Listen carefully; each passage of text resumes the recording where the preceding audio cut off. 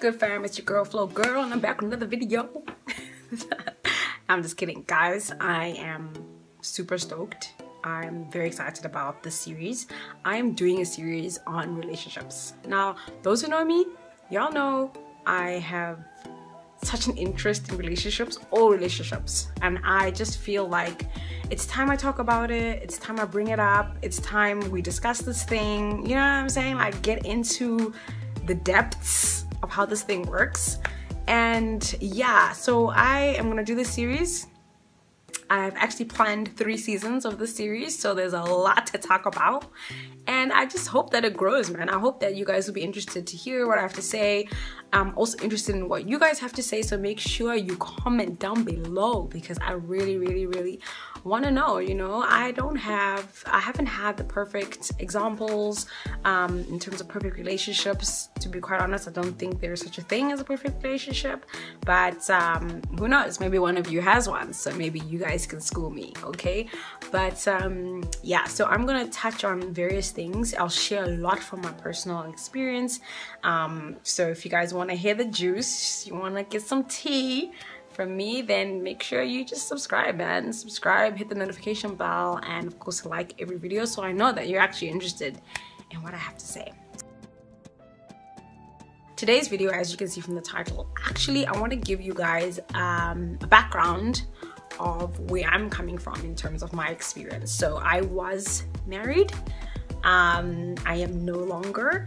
I don't quite classify myself as a divorcee. Some could say that. That's entirely up to you. But yeah, so today I'm just going to explain kind of what happened, how I got to where I am, and then the other episodes we're going to discuss like a bit more detail. We're going to dive into, like, for example, episode 2 is definitely going to be red flags. What are the things that you pick up which you sometimes ignore, ladies? You know, which you shouldn't be ignoring, because those are things that actually are going to affect you in the long term. You know what I mean? So yeah, we'll dig into the details later. Cool. So in 2012, I got engaged. In fact, I started dating in January 2012.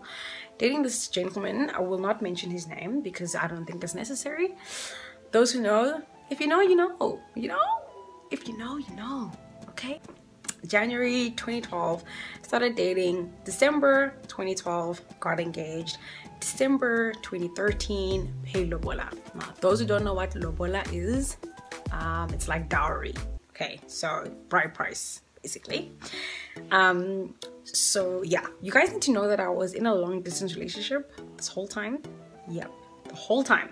He was in a different country. So we used to just like spend a lot of time traveling, seeing each other and stuff like that. I must say he traveled the most. He just felt that he should be the one who takes on that journey. That's cool.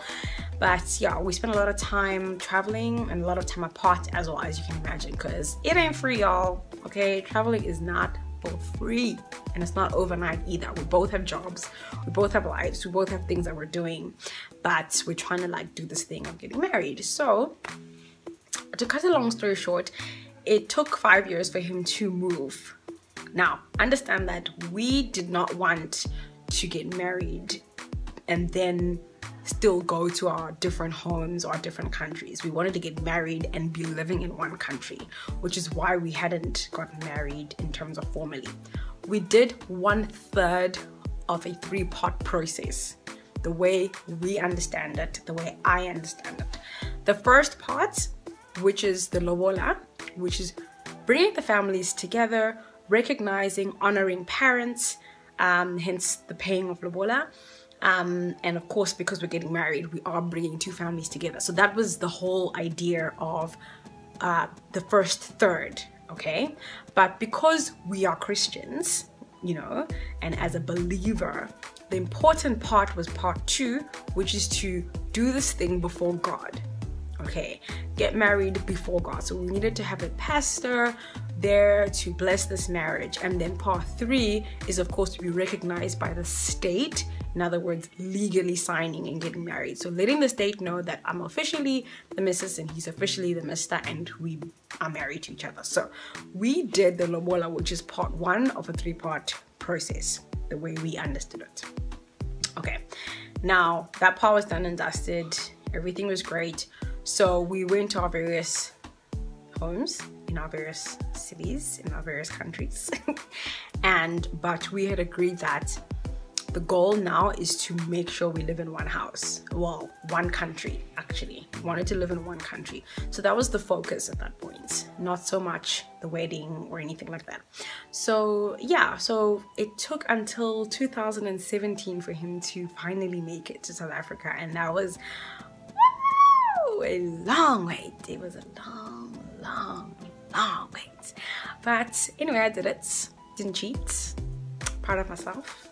I must say though, I kept very busy. Okay, tips and tricks for people in long distance relationships: if you don't want to cheat, you don't want to find yourself in places you shouldn't be, keep yourself busy. I happen to keep myself busy with work. One, I kept myself busy with ministry. At that time, those who know, Creation Waits, Phlo-Girl, J Dot, B Kindle, Reezy, we were like all over the place. Like, people were inviting us left, right, and center. PG-13, what's up? Solid community, what's good? You know, we were everywhere, and I'm grateful for that because it kept me focused on God, focused on my spiritual growth, kept me focused on work, you know, and I just didn't have time for nonsense, basically. So yeah, so he arrived 2017, and the agreement was that he'd be with me for the first, well, however long. The idea was that he would stay with me until he settled into his new job and saved up enough to move into his own place. Now, a lot of people didn't understand why we did that. We wanted to have a relationship where we can date, he can come fetch me, we can go for a movie night, we can go for dinner, we can go for couple trips, all the things we missed out on in that 5-year period where we were not together. So we wanted that, but the idea is that within that year we're planning our wedding. So the wedding is being planned, nothing's going to be missed. The idea is that it's from 1 year from the time he moved, we must have our white wedding, basically. Okay, so yeah, that's when it got real. Because you don't know someone until you live with them. You know, I think long distance can be very deceiving because you have your ideas, you have your perceptions of a person, and yeah, okay, they might come over for the visits for like a few days or whatever, but everyone's on their best behavior, let's be honest. And so when you live with the person, you really learn who they are. And remember, we are at this point well past our 30s, and what happens is that as an adult you get into a routine. You live a certain way, you eat a certain way, you eat at a certain time, you go out at a certain time, you hang out with certain people. You've become a whole entire person outside of your partner. And so now bringing the two of you with your stern heads and your idea of how you live and trying to accommodate each other is not always easy. Not to say it's impossible, but it's not easy. Okay, so this is why I say like it was quite difficult. But you know, because we've been friends for so long, I don't know if I mentioned, but like I met this person in 2000. So at this point I've known this person for like 17 years. Okay, so yeah. Okay, so he moved out. We were both like, cool, okay, space, but let's ease into being together. So yeah, I just noticed that in his finding a new job, trying to do good at work, plus I was still in my busy routine, that we lost a lot of time together. We're not spending as much time together anymore, especially since he moved. He would work till late, get home late, and I used to sleep really early because I used to wake up really early, go to the gym, whatever, and it was just like we were just missing each other like a lot. So one of the things that because I saw it was becoming a real problem, I'm saying it very lightly right now, but it was becoming a serious problem, that I just said, I actually prayed about it. I said, God, you know what, we need to start doing things together. And one of the things that I felt would be good was if we go to the same church. Now, we did not go to the same church. I went to Solid, like I said, shout out to Solid, and he went to Rivers Santon. So he wasn't gonna move to my church, And I was like, well, okay, well then I'll move to yours, but we need to be in one place. There's no other way. Prayed about it. God said, okay, you need to go. You can go 1st of January, basically 2018. I prayed about it. I gave it to my leaders at church. They prayed about it. They released me, so I went the proper way. I didn't just ditch my church, guys. I love you. Just know that. Solid Community Church. I love you guys. Okay, so come January 2018, I'm going to a new church, completely very different from my church, which I'm used to, which is much smaller, more intimate and all of that stuff, but great church as well, like really amazing stuff. I'm actually still a member. In fact, I am a member. Yeah, like I said, the whole idea was that we start going to church together. And if I tell you that from January up to June, July, I think we went to church together, I don't know, all of twice. The other times were like excuses. Oh, I'm busy. Oh, I'm coming, it's late, they've closed the gates, can't be there. Oh, there was always some excuse. So not to say that that's when my sort of antenna went off, because I will talk about the red flags in the next episode, but this was a huge thing for me because I'm Christian, I have my values, I need the man that I'm going to marry to prioritize God without fail. I will not compromise on that because I acknowledge that the husband is the head of the house. Therefore, I expect the head of the house to know how to follow, and in this case, to follow God. I cannot trust that you are listening to God or prioritizing God. It's highly unlikely that you and I are going to get along. Therefore, we will not have a good marriage. So this was a really big thing for me. And I brought it up many times. And as I said, there were always reasons which seemed valid. But the bottom line is you're not at church. It's not like you go to another service. You just wouldn't go. So I started testing, like, how are we making decisions? And I started doing a lot of questioning. I asked him a lot, like, when are we getting married? We haven't started planning a wedding. Let's go for pre-marital counseling. The church would always put up notices to say, you know, pre-marital counseling call is starting this day, register now, and I'd always say, ooh, you know, we missed the last one, let's do this one. And there was always a reason why it couldn't happen. So I really started to realize that this person's probably not ready to get married, actually. And the things I'm seeing, as I said, various things, other things which we'll discuss at a later date, I don't think that this is what I want. So I started praying about exiting, my exit strategy. I was no longer praying about should I, should not, because I've been praying about that for a long time before then. This was just like the time where I was like, okay, yeah, look, no. So I made sure that I had the discussions I needed to have, questioned what I needed to question, present solutions where I could, but I think we were just not hearing each other. And I think that he was changing as a person and I too was changing as a person, but we were not changing into people that matched. So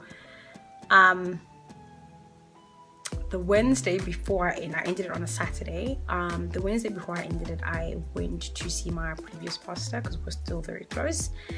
So I was still very much connected to my previous church, and I spoke to my pastor and I told him what I'm planning to do and pray for me, and I just need to be sure that I'm not making a mistake and all of that, even though I kind of decided like I was done.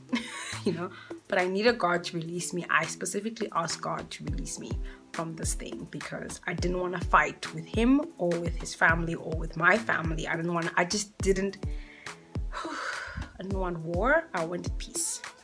So he prayed, and there were few prophetic words that came out, and basically God answered my prayer. I'm not going to get into the details of that, but God answered my prayer and released me from this thing. So I knew that, okay, this is good to go. So come Saturday, I called him and said, look, I need to see you, I need to come chat, and he didn't like to hear that, but nonetheless I didn't care at that point.